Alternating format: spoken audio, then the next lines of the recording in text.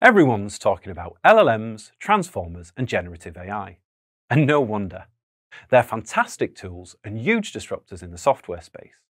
But how does this tech actually work? LLMs are a type of AI. An AI basically means computer programs that can mimic human intelligence. As we speak, people all over the internet are trying their hardest to push the limits of what it can do. For example, they use LLMs as a generative AI to write their own original texts in the style of Shakespeare.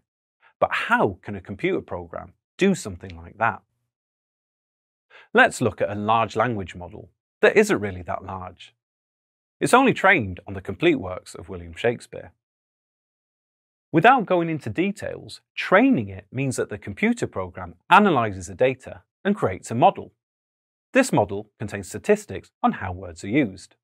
It's a map of the most common words, what words usually come after each other, how they are connected to certain topics, and so much more. All the way to the most complex analysis you can think of. And when these parameters are put together, the model can calculate the probability of what the next word will be in a given sequence.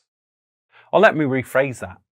It means that not only will the large language model know it's Shakespeare, like being able to recite anything that was written by him, but it will also create something new that was never actually written by the great bard himself, but it will sound a lot like him. Now imagine this same approach to a large model, and these models are massive.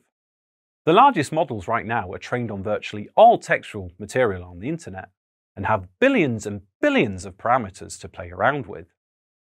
They can do far more than novelty acts and simple replies to simple questions. What if we connected the generative capabilities of these large models to a company's website and used it to generate replies based on the content and brand identity of that company? At Boost AI, we believe LLMs present some risks, but that they are by far outweighed by the opportunities. Right now, we are exploring and developing ways to combine them with our technology to ensure that our customers have the best of both worlds, and we can't wait to share it with you really soon.